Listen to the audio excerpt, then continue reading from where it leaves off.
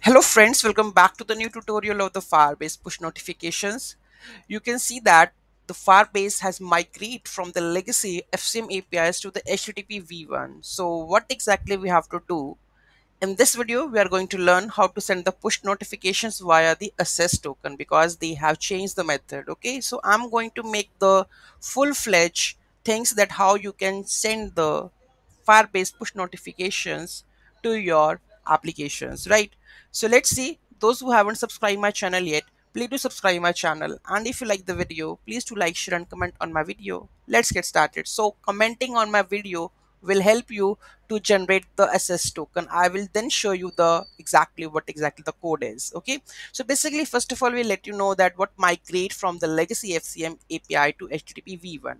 So here you can see that they have will remove from the June 21 2024. If I just create a new account, then it's not available. If I go with the Firebase, okay, so here I'm going to log in with the Firebase console, and here you can see that switch any new account. I'm going to make it like this account.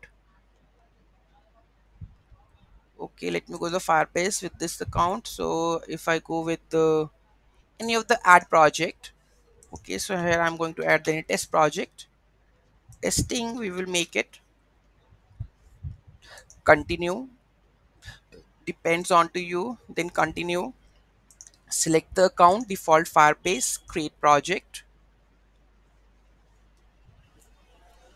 So those who are creating a new project, then this issue will arise.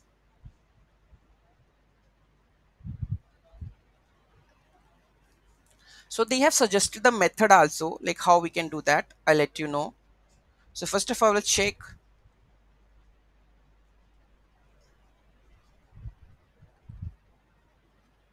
So this is almost done. Let's make it a continue. And here we have the new project. Okay, let's go with the web, and let's make it my web, my fire push notifications. We can make it. Okay, and then register the app.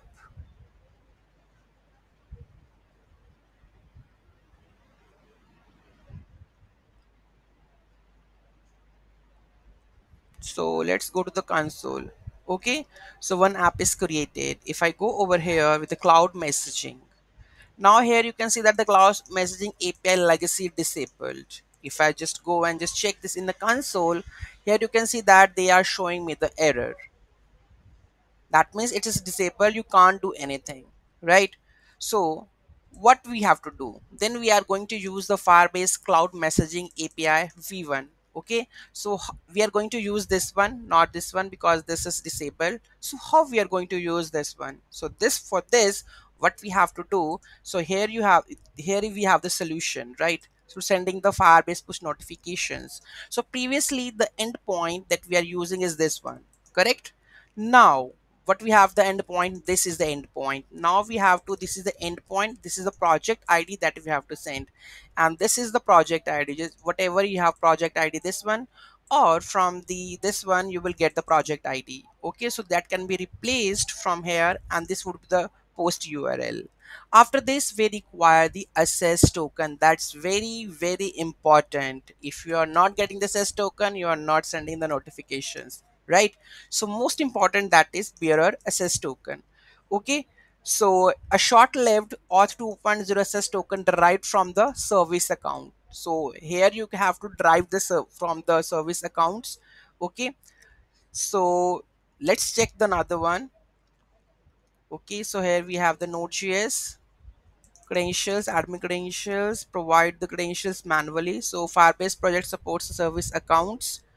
Okay, and service accounts, you know how to create it, how to get this JSON file. If you don't know, just go to the service, it will, here you need to go with the service accounts.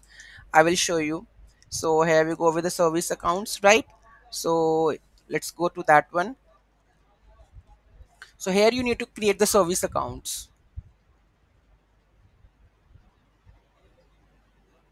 It's loading, and generate a new key pair. So generate one. So here you can see that I'm able to get the So service account JSON file, right? So this is very important for generate the access token. So make sure you have to generate it. Okay. Next one, uh, click on generate new private key, generate the key and stored one. Okay. Also, to generate the service account, Firebase console, this is done. Okay. What else we have?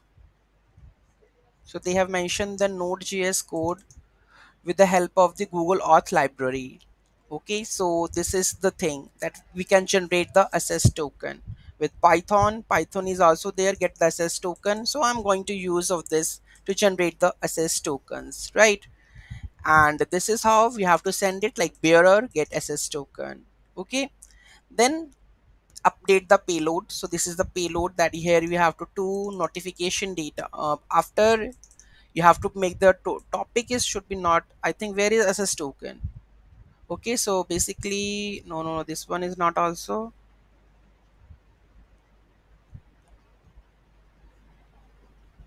I have already the code, right? So notification, let's go our code. So how to do this is our Firebase send notifications message token, and this is your notification body and the title. By doing this you are able to send the notification, but how to generate the access token, that's the main thing, right?